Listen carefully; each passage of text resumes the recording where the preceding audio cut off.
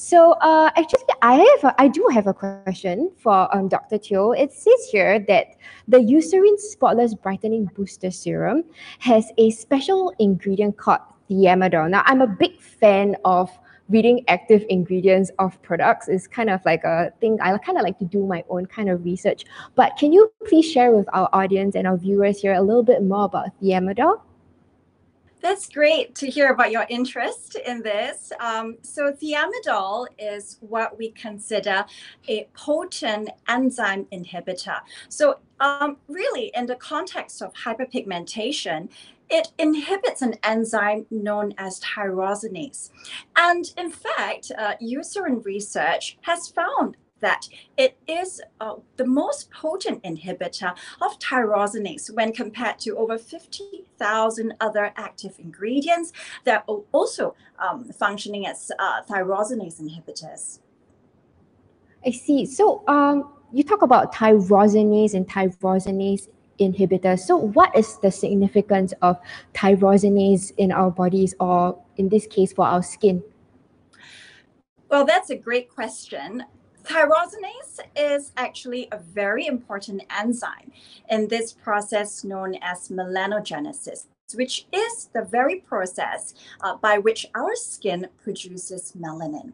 And that is the process that we're talking about, which is causing hyperpigmentation disorders that we've mentioned before. Exactly. Throughout this process, I've learned a lot more about the brand, and Eucerin has invested 10 years of research into this product and has tested more than 50,000 ingredients. And Thiamidol emerged as, the winning agent that really, is the most effective ingredient in all of this.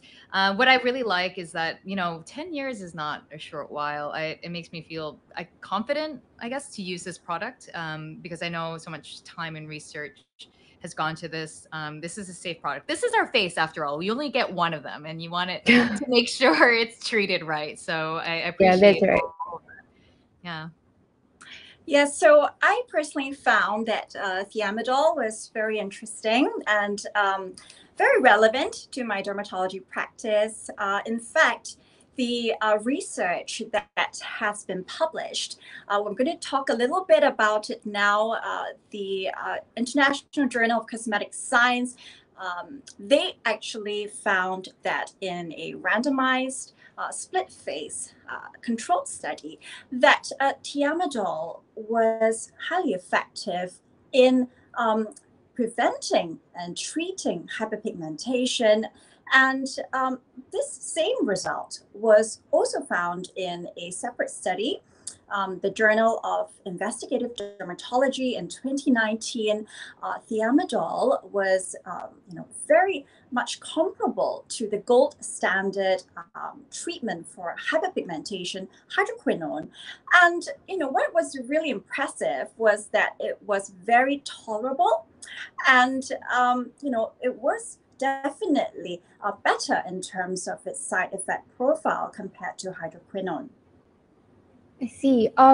You talk about this paper, and actually, I did some research on Thiamidol. I might have came across the same paper as well. But me being me, I always just look at the effects and how effective an ingredient is, because I think to most people that's what they look out for when they look at a skincare product. But you've mentioned tolerance as well, and could you please elaborate a little bit more about what you mean in this case by tolerance and a product or an active ingredient being tolerable?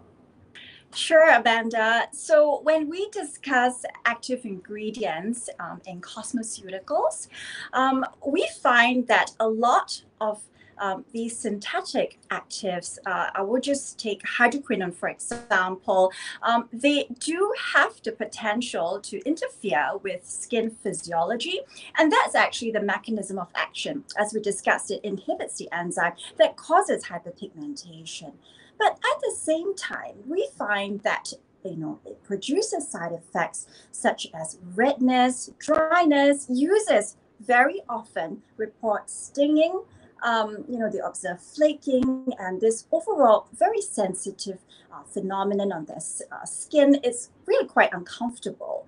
So for the two studies that we mentioned before, it was really quite remarkable that the study participants reported no significant side effects in terms of the usual stinging, burning, dry skin sort of irritation symptoms with Thiamidol, and this contrasted with the arm that was treated with hydroquinone, and it was equally impressive that both arms achieved statistically significant reduction in the hyperpigmentation. But of course, for Thiamidol, we found that there were no such adverse events with regards to skin irritation, and that was observed in the hydroquinone arm. Can I just check? Okay, because for me, right, when I hear skin irritation, I normally associate it with visible skin irritation. But could you please share a little bit more just for our audience at home on how perhaps they can detect these signs of skin irritation? Can you give us like some symptoms of what they should observe for? Sure. Actually, I spoke about it just now, but then let me just put it in the context of our viewers here.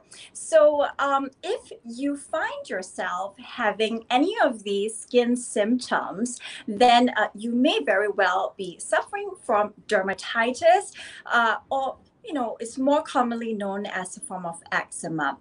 So dryness, redness, flaking, an uncomfortable burning sensation.